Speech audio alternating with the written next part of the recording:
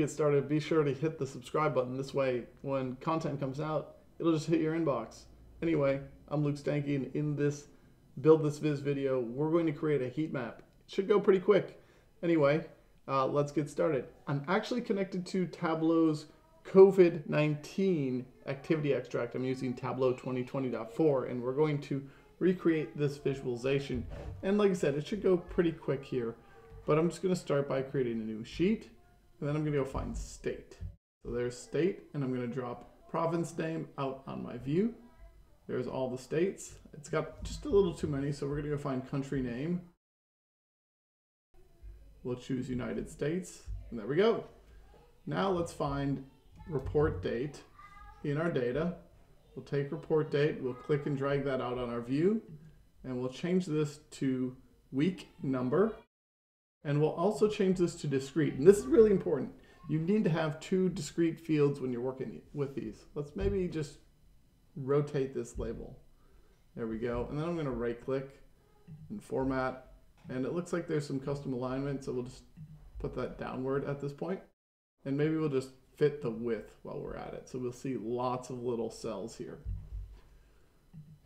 The next part is we just need to add a value in here, and I sort of want to show case change by week. And there's a field in here that's just new cases, new positive cases. I'm just going to click and drag that and add that to color. There we go.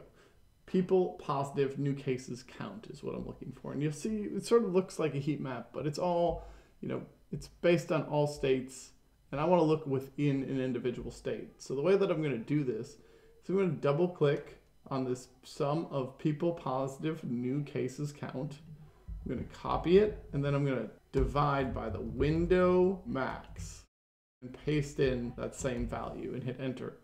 When I do this, I now have a new heat map, and it's basically a heat map that goes from 0, well, technically goes below 0 in some cases here, to 1 being the maximum number of cases in a week. So how do I now change the color? Just double click and change our palette. And what we're going to select is this temperature diverging. I found this to be the most effective.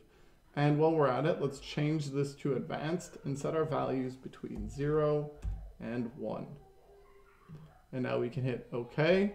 And there we go. Now we have our heat map. The last thing I personally do is just do a little bit of formatting. So I'm just going to right click format, and I'm going to change my row dividers to be white, and maybe I'll just make the dividers just like a little bit larger than normal, a little bit larger here on the column dividers as well.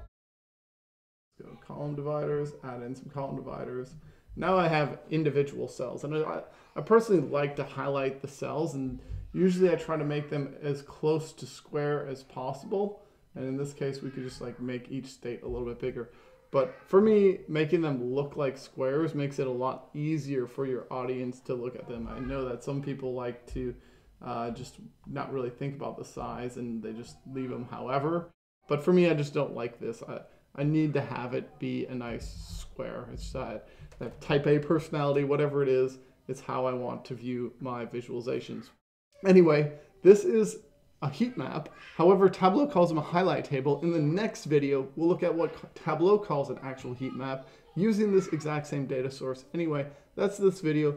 Be sure to like it if you have learned 1 or 2 tips along the way. I really think it's in the formatting for this one. Anyway, we'll catch you in the next one.